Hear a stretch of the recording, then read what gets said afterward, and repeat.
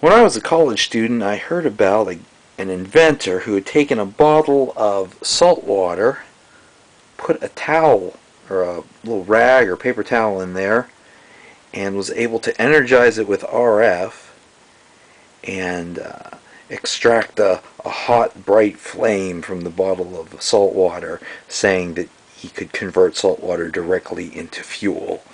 And it kind of was intriguing. I even knew some classmates that tried to do a senior design project with it, but to no success. And so I got to looking at his experiment and figured, well, I could do that with just a regular Tesla coil. So I'm going to demonstrate that. So what I've done is take a regular bottle of salt water, just put salt and water and topped it off with a towel, and I'm just placing that on top of my Tesla coil, my vacuum tube Tesla coil. And so anyone with an RF powered Tesla coil can do this. This one operates at 640 kilohertz. We're going to power it up.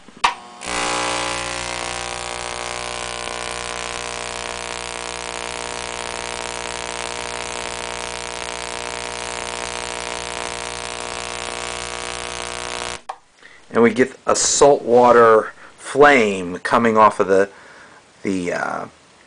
vial of water. And again, the paper towel doesn't burn; it just kind of evaporates, maybe dissociates the water into hydrogen, oxygen, and then burns it.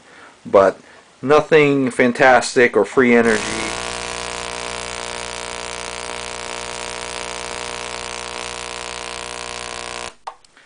Just a little salt water and electricity. So, hope this gives some people some ideas, but pretty easy to duplicate the results of that experiment.